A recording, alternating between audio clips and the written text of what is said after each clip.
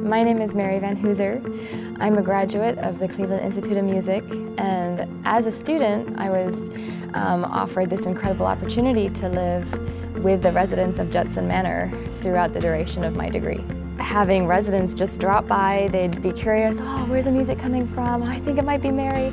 And they just open the door and just come in and grab a seat and just listen. And as a musician who has a passion for bringing music out on the street, bringing it out of the maybe a more institutionalized or museum context into the home and people's living space and the living room, that was incredible to me as a student to have that opportunity at the same time, to be able to play for people who weren't just my jury panel or colleagues that I'm trying to impress, but to play for people who I knew really, really loved the music and wanted to hear it. That was an incredible blessing.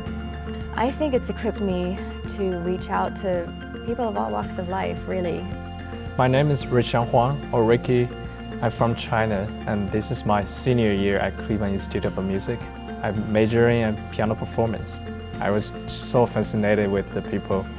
As students have the chance to live here, I feel like it could be a great experience for the whole life. If you have this experience, it will be unforgettable in the rest of your life. And I decide, why not interview and maybe try if I can get in. And a dream come true. I actually got in the program, and right now I live here and get very closer to the older residents.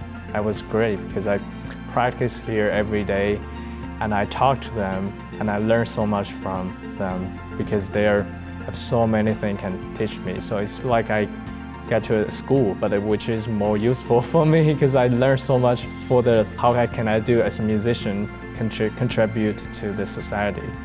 And I think being here, I learned so much from the older generation, and I really enjoy it.